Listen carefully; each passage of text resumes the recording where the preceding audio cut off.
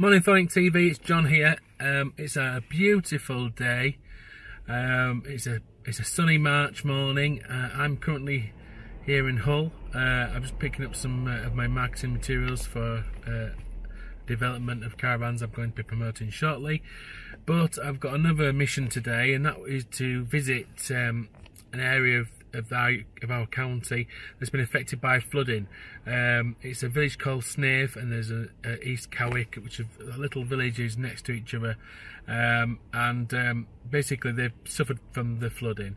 If you remember, I've been to Doncaster last year to help at a village called Fish Lake, where we went there and we provided several people static caravans just to have temporary accommodation through their insurance. So basically the insurance company buys the caravan and we then let the people use it, and then we buy it back later. So it's not like they're stuck with a caravan, but you know, it can sometimes take up to a year to sort these poor people out. So while you know, plumbers, plasterers and all the trade people are getting their head around the state of, I mean, I think we're looking at about 80 homes that have been ruined in where I'm going to go today. So I'm going to check it out in person, give a few leaflets out, speak to a few people, and hopefully, you know, we can get these people at least under cover in something nice and secure, and for the interim, and we can provide. We obviously personally have access to around 200 caravans, so you know, if I can provide these people with something temporary,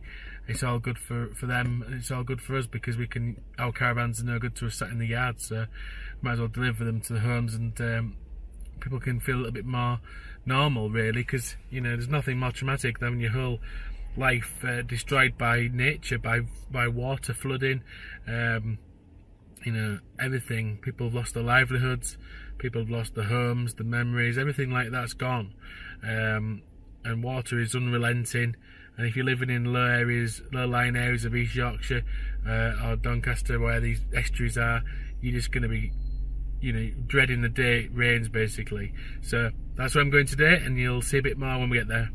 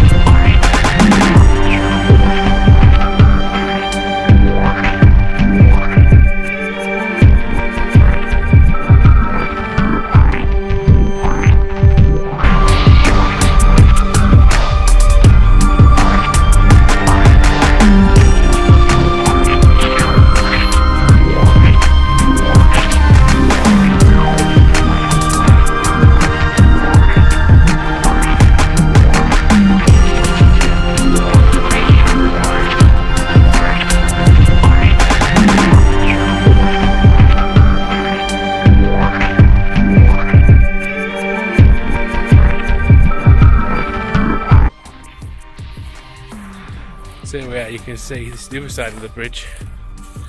It's long enough to get down here. Water's receded quite a bit, but still we're looking at it's going to be 5 or 6 foot deep over there.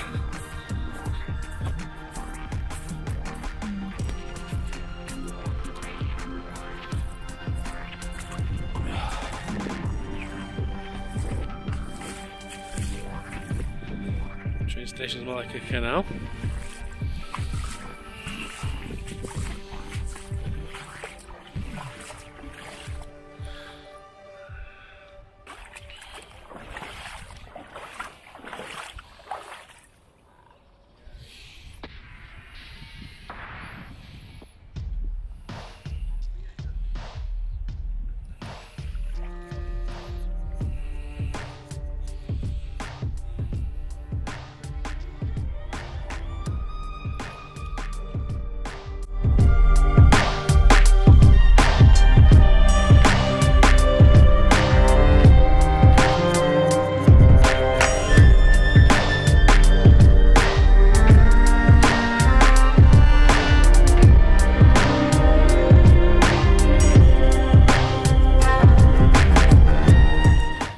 Here we are in the village of Cowick, and as you can see, there's more properties here that have been affected by flooding.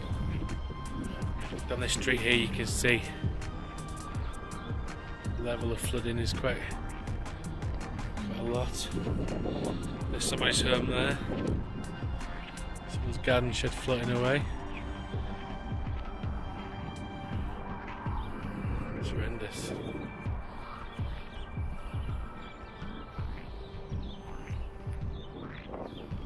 There's a bank there, and they've got a floodgate on that bank just below it. Yeah. And before they had a chance of the floodgate, it come up the top like a waterfall. It's half a mile long. Wow. There's one coming over that one there, the green there, look, it's there.